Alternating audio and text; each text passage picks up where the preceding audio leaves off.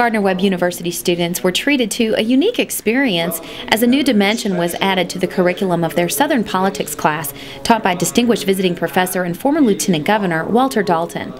Covering North Carolina politics for nearly 40 years at the News and Observer in Raleigh, Rob Christensen authored the book The Paradox of Tar Heel Politics, the personalities, elections, and events that shaped modern North Carolina. Dalton is currently using that text as a basis for the curriculum in his Southern Politics class, and Christensen brought his written words to life during a recent guest lecture held at Gardner-Webb.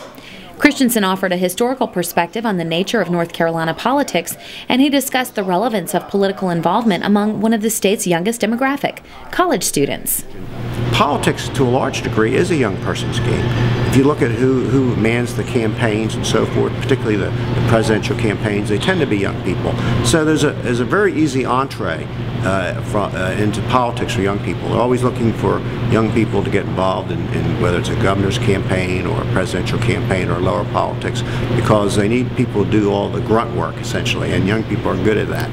Junior political science and journalism major Katie Spiro is currently taking that Southern Politics class, and she was amazed that she was given a chance to hear from Christensen, both as the author of the text she's been studying in class and as an influential voice in the North Carolina political scene. I mean, I've never had a class here at Gardner-Webb where I'm reading a textbook that, I see a speaker from the same day.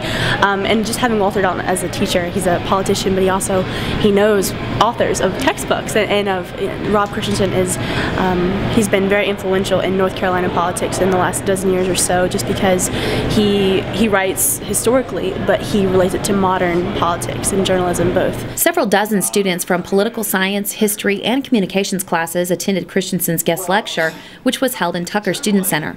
Dalton believes expanding the classroom experience is beneficial to both students and professors and offers an increased depth of understanding for everyone involved. Christensen's book is available at Amazon.com, and his political columns are available in the Raleigh News and Observer as well as in the Charlotte Observer.